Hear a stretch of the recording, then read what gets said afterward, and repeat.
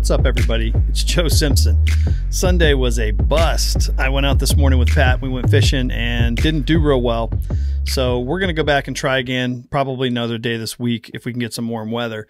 But I wanted to go through an unboxing. It's not really going to be a great unboxing because I had to give some of the lures and stuff to Pat at breakfast this morning.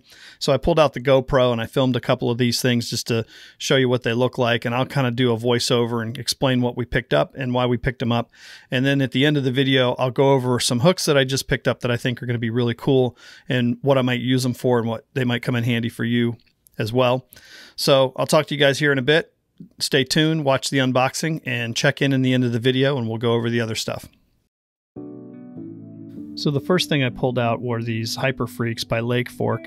These are kind of like a creature bait with a flat beaver tail. They come in handy for trailers for chatterbaits and different types of jig configurations. There's another bag of the Hyper Freaks with a watermelon red pumpkin. These little guys are called Pop-Shadz, and they're perfect for like chatterbait trailers. They've got like a little skinny tail with a little added weight. You can see here how it kind of shakes back and forth. That'll be like a really cool little chatterbait trailer. Next up is going to be your Gary Yamamoto. These things are called Cowboys. They're like a craw bait, and these are in a pumpkin color. And they're going to be awesome for any type of jig trailer.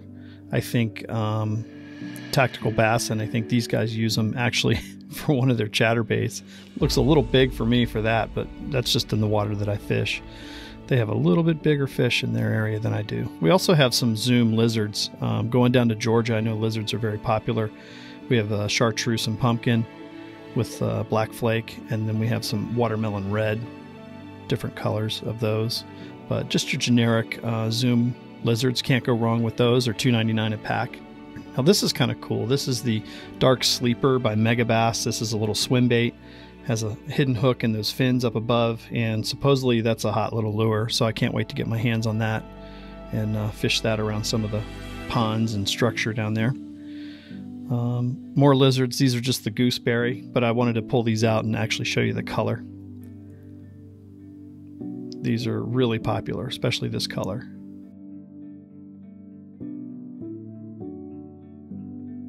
Now I picked up some new hooks for myself, but Pat wanted some Tokyo rigs, so we have a couple Tokyo rig hooks in that pack. So last but not least, let's talk about my hooks. So I got these hooks from Eagle Claw, and they're called EWGW Keeper. I'll pull one out and I'll show you a little bit closer view of this hook, but it's going to be really handy for keeping some of these Elaztech baits on the hooks. So you guys have probably heard of Pop-Shadz before. Basically, it's a soft popper. It's got a popping mouth, it's a soft body, a little whippy tail, and it can be a real pain in the neck to keep on your hook. When I was fishing this earlier this year, I would just use a normal like EWG hook and hook it like a worm.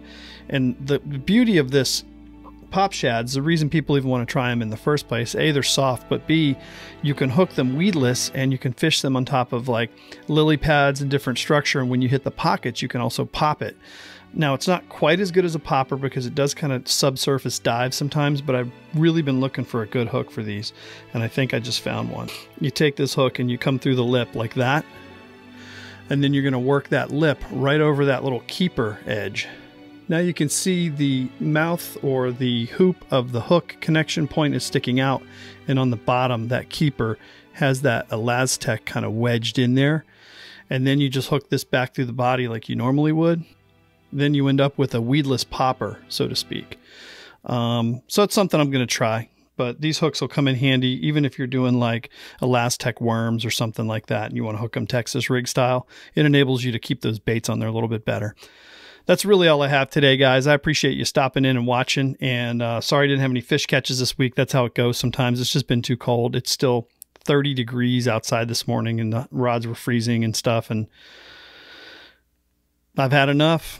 You know, enough's enough. I'm ready for spring. I'm ready for this stuff to be done with, and I'm ready to catch some fish. So Georgia, Georgia, here we come, baby. I'm going to be there in about 3 weeks. Pat and I are going to take a road trip. I'll have to document the whole thing. Hopefully you guys will enjoy it. Keep trying, keep casting. I'll talk to you later. Bye. you.